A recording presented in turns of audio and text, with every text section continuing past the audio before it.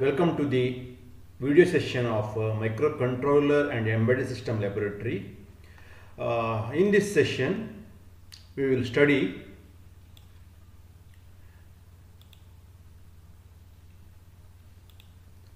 the 13th experiment, that is interface DAC and generate triangular and square waveforms. So here in this experiment we will see first the information about DAC and then the program code to generate triangular and square waveforms using internal DAC as well as external DAC. Now we will see first what is a DAC. So DAC is a digital to analog converter. So LPC2148 based on ARM7 TDMI processor has got internal DAC compared to other microcontroller.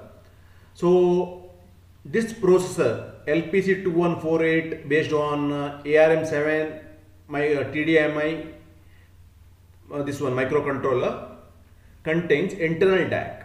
That is the beauty of this processor. So DAC is a digital to analog converter which will convert digital value into analog voltage and most used to generate analog signals.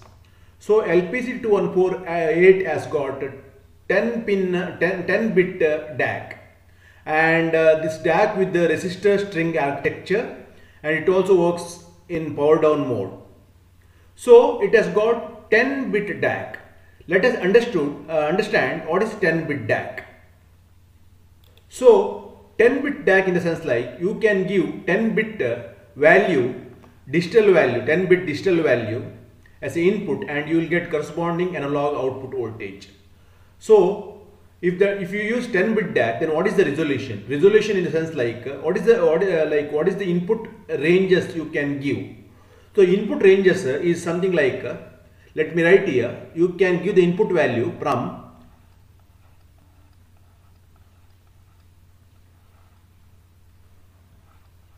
000, that is 10 bit this value, to maximum value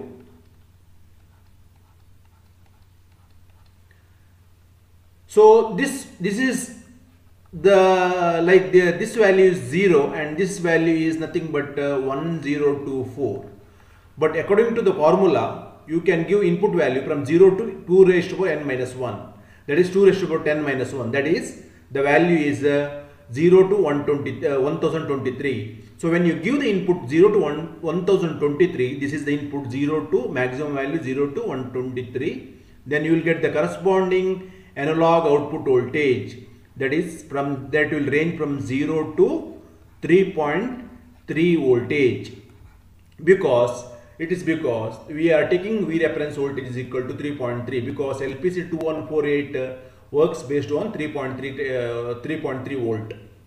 So when you give value between 0 to 1023, the output will vary from 0 to 3.3. So for the corresponding input value, for example, if you give the input value 781, the corresponding output value you will get if you give digital value 789, then you will get the corresponding analog value that will be between 0 to 3.3. Now we will see. Now this is the pin configuration or pin diagram of LPC2148. It is based on ARM7 TDMI. It has got 64 pin and it is a SMD and it is called as a low power. LPC means low power consumption. It will consume less power because of its rigid design. So here 16 pins are on each side, you can see here. So total it has got 64 pins. So in the 64 pins, some pins has got 4 functions. You can see here some pins has got 4 function. Like for example, pin number 1, which is mapped to pin number port 021 pin, which acts like a general purpose input output pin. Other than that, it has got second function, second alternative function, or third alternative function, or fourth alternative function. But some pin, for example, pin number 3 has got only one function. Pin number 4 has got two function. Like that, pin number 9 here, pin number 9 has got three functions. So that is first, first function is it acts like general input output. GPIO, general input, general purpose input output. Second, it can work like AD 0.4. Third function is it can work like analog out. That means it will provide analog out for the corresponding input value, corresponding digital value. It will provide the analog output. That means you have to measure the output at pin number 025, port 025, or physical pin number 9. So physical pin number 9 is mapped to port 025. So like this, here the maximum function for assigned for each pin is 4. Minimum function is 1. So in order to select the particular functionality of the pin, you need to use pin select register. You need to configure pin select register. Now what is a pin select register? We will move to that one. What is a pin select register?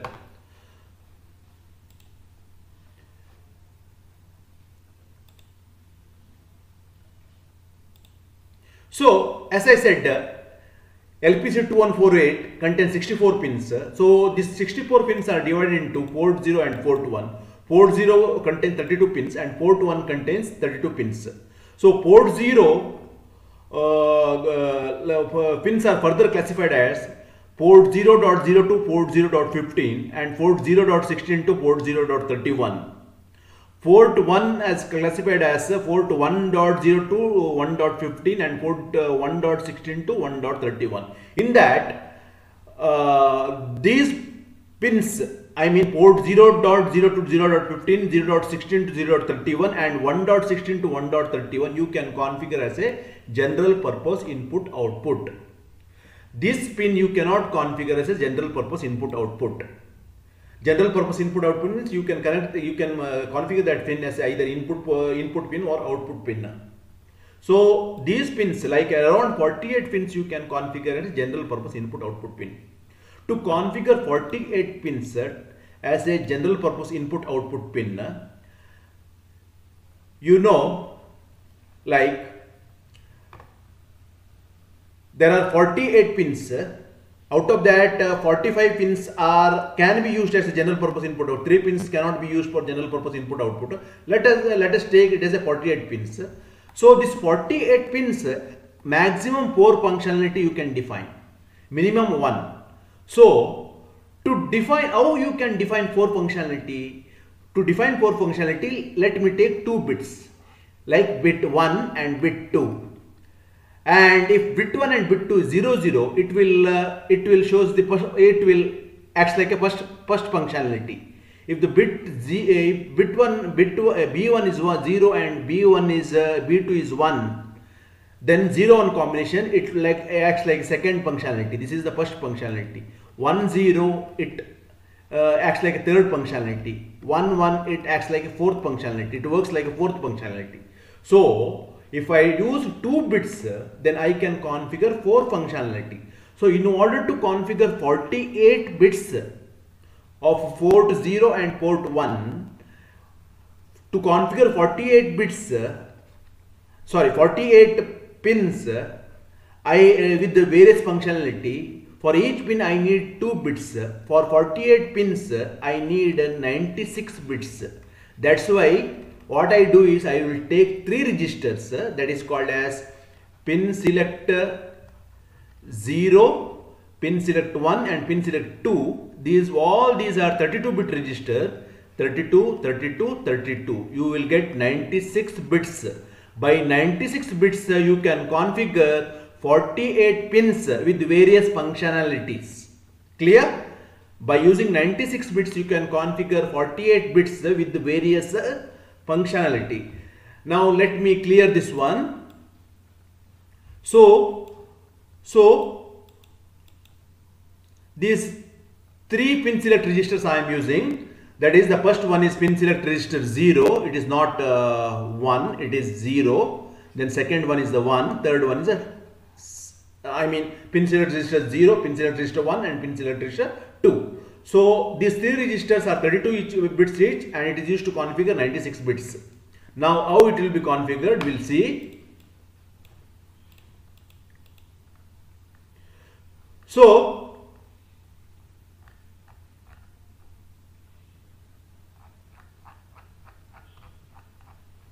you can see here,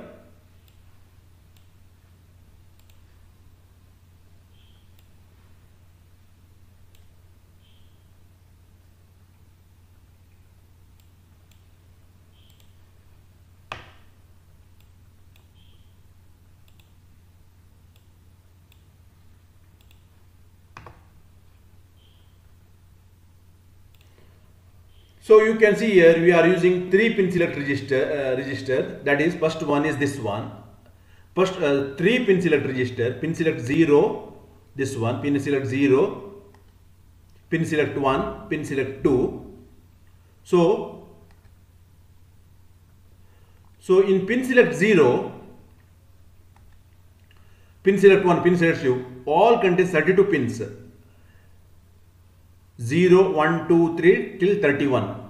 Now, by using pin select 0 register, you can configure port 0.0 pin to port 0.15. By using pin select 1 register, you can configure port 0.16 to port 0.31. By using pin select 2 register, you can configure port 1.16 to port 1.31. So in our case, I am using internal DAC here to show the demonstration. In the internal DAC, P025 gives pin number, port number 025 gives analog output. So this gives analog output. Pin 025 gives analog output. This is the third function of this pin. In order to configure the third function, you need to set the bit 19 and 18 in pin select register 1, bit number 19 and 18 to 10, because 00 indicates first function, 01 indicates second function, 10 indicates third function. So third function of pin 0 port 0.25 is A out. So that's why what I do is here 19 and 18 I will configure like 10. I will configure like 10. Rest all pins I will configure 0, 0, 0, 0, 0, 0, 0, 0, 0, 0, 0, 0, something like this. All bits I will configure all bits of pin select register 1 to 0. So all bits I will make 0. So when you make all bits 0, this 40 equal to 1 hexadecimal digit.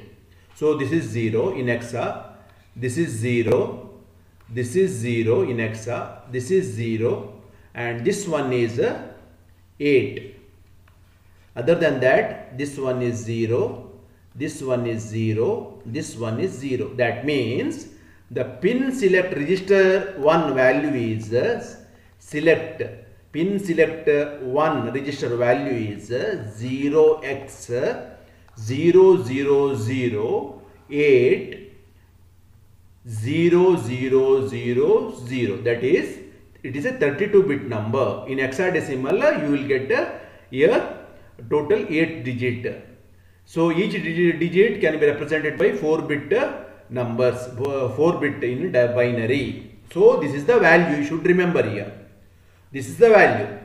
So now let me take you to some other information about the pin configuration. So let me erase this one.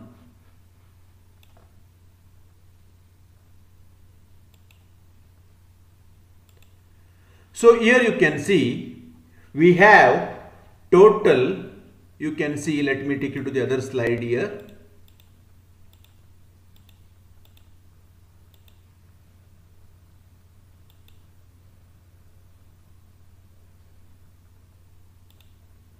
Yeah, we have total here like 4 four pins you need to remember. The first pin is pin number 25, where you will find out, you will get where you will get analog output voltage. Second one is pin number 63, that is where we are going to give V reference voltage. Third pin is ground and power, like VDD and VSS. So third and fourth pin, like pin number 7 and pin number 59. So we need to remember here pin number 25 and pin number, that is port number port 025. Then pin number 63, pin number 7, pin number 59. Let me take you to the diagram once again here.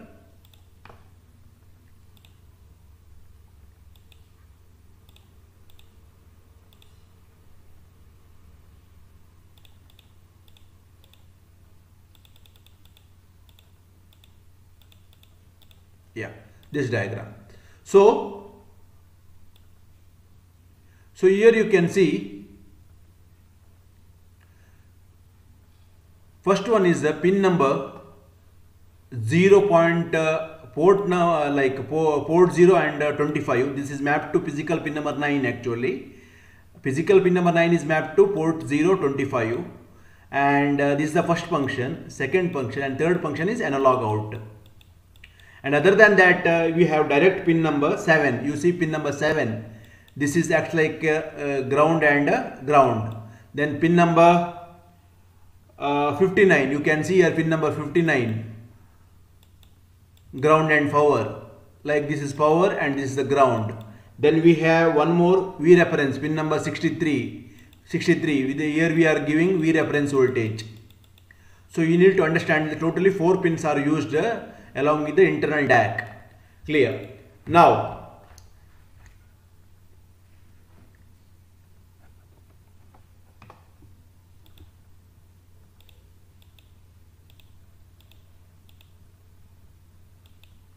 so this internal DAC contains register. That register is nothing but digital to analog control register.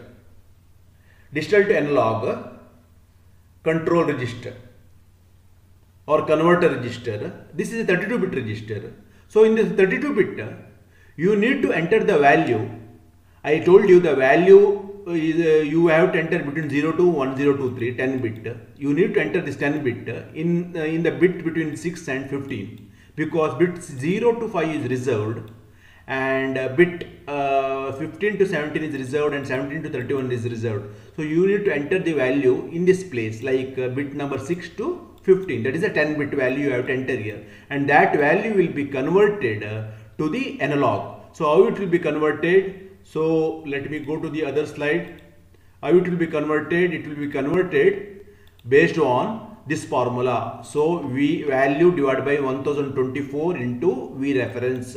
For example, I will enter the value something like, I will enter the value, maximum value 11111111. This is nothing but 1023. So here when you enter 1023, you need to enter the value in the binary digital form. Then the corresponding output voltage is calculated. So V reference is 3.3 volt. So you will get here approximately 3.3 volt. So for this is the output voltage for the maximum input value.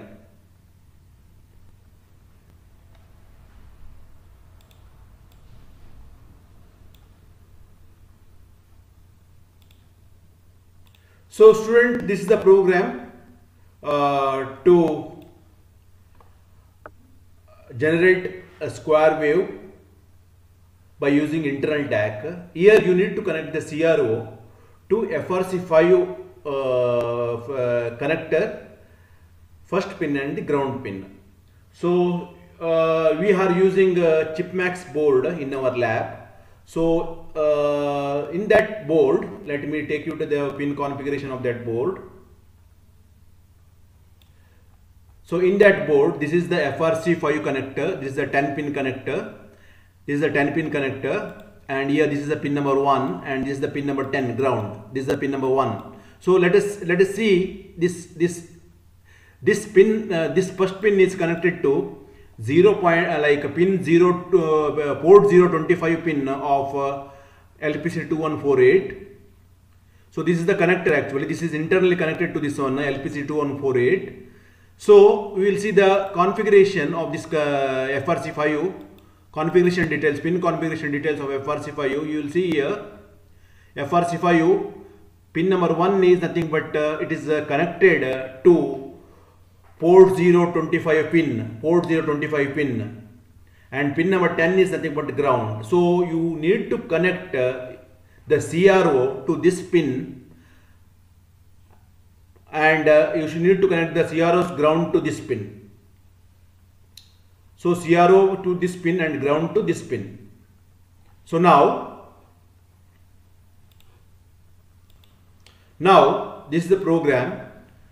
So in this program I am using header file LPC214X. So this is generic file. This will work for 4X, like LPC214X board, like either 2148 or 45 board. So this is the header file required for the particular board.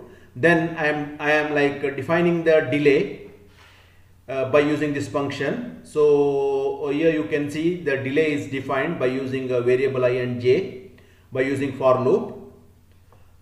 So next the main function. In the main function I am taking one value, I will take one variable value of type int, and I will assign this variable with the exa value 0x3ff. This is exa value 0x3ff. This is equivalent to 1023 in binary decimal. This is equivalent to 1023 in decimal. Then I will configure pin select 1 register with this value as explained earlier. Then in the while loop, what I will do is I will take, I will assign this value after shifting 6 times to the left to the DSER register. I will assign this value after shifting 6 times to the left to DSER register. Why I am assigning this value? So let us see this one. Otherwise students will have doubt. So let me take you to this diagram here.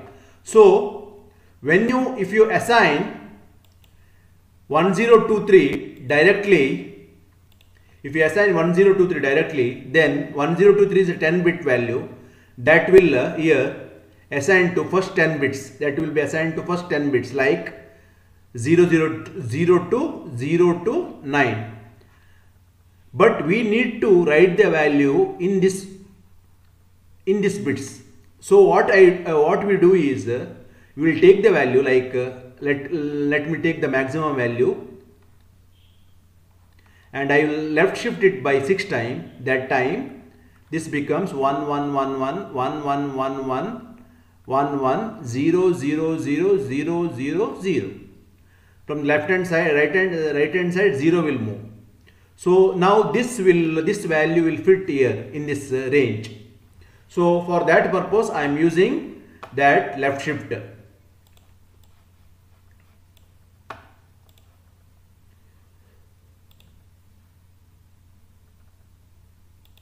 So what I am doing is I will assign that value, that is the this value, this is the maximum value. So that time you will get the output something like this, maximum output you will get, like output, analog output you will get something like this. Then I will call delay. After that I will assign the value 0, that time this becomes 0, and once again I will call delay. This will repeat, and this will produce this type of waveform, square waveform. So now next one is how to generate the triangular waveform. To generate the triangular waveform, this is the program. In the triangular waveform, once again in the main program I will set the pin select register is equal to this value as I explained earlier. Now in the while loop I will take one for loop. In the for loop I will increment the j variable from 0 to 123, and each time I will assign that to DSER register by left shifting 6 times. For example, first I will assign 6 by left shifting 6 bit. Then I will take 1. When j becomes 1, I will assign 1 by shifting left shifting to DAC register. That means your output waveform will start from 0, then it will slowly increases. When it reaches to 1023, then we have one more loop where we will decrement that value. So this becomes like this, and once again this increases, and in this fashion, and you will get a triangular waveform. So now we will see the program how it executes in Keel version 4. Keel version 4.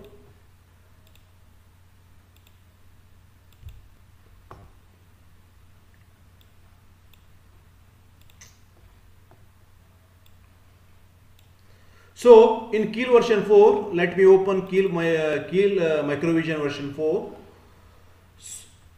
Let me close the project here and open the existing project. I have already one project is made for this purpose, so I will open that project. I will go to the particular folder. In that particular folder, that is hardware folder, the experiment number 13 is I have project file here. So you can see here, this is the triangular wave, this is the program written for triangular wave. First let me add square wave program. So I will remove this one for time being. Sorry, I will remove triangular wave for time being. So the program is written here. You can see this is whatever I explained, same program is written here. Now what I will do is I will set the target options because I am going to generate exa file to dump this code into microcontroller. So let me go to option, select the device LPC2148, then target 12 megahertz and use microlib. Then output you need to enable create exa file. It will be disabled, you need to enable. Then listing, you need to enable C processor listing. After that, linker you need to enable use memory layout for target dialog. Once you do this one, you go for compilation. Sorry, let me close this one and let me open this file. So you go for compilation. So it says 0 errors and 0 warnings. Then build it. So it has created exa file in the project name. Then rebuild if it is required. So after that, you need to dump this code to the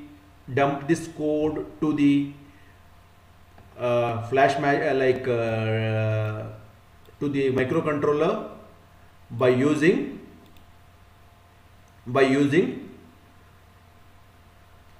flash magic. So here you have flash magic. So the flash magic is used to dump the code, exa code. So you need to do the necessary settings, COM port, baud rate, and oscillator settings. Then you need to select the file. You need to select the particular file. After that, you need to click on start. You will see at the end of this video, you will see that demo. So now we will try to simulate this one in the software itself. So for simulating, let me go to debug. Open debug. Now let me click on the logic analyzer.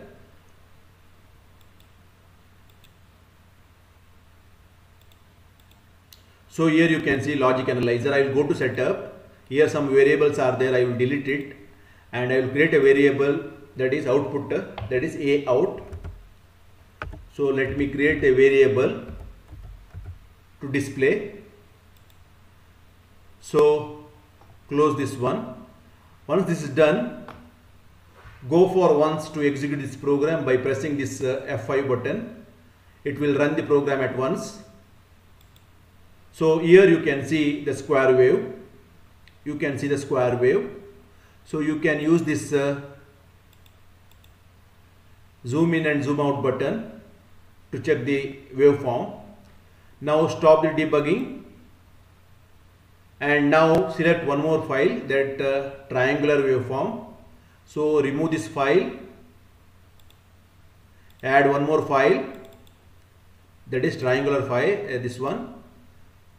Close this one, go to this file, this will generate triangular waveform. Compile this file, build, rebuild, debug.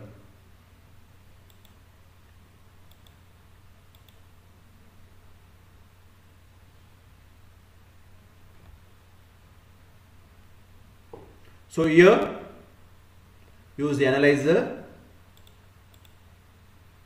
Now you start the execution of program at once, and here you can see this is the triangular wave. So like this you can generate a triangular wave, sine wave, etc. So after this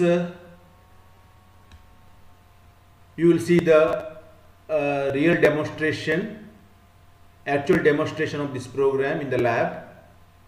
Thank you for your cooperation.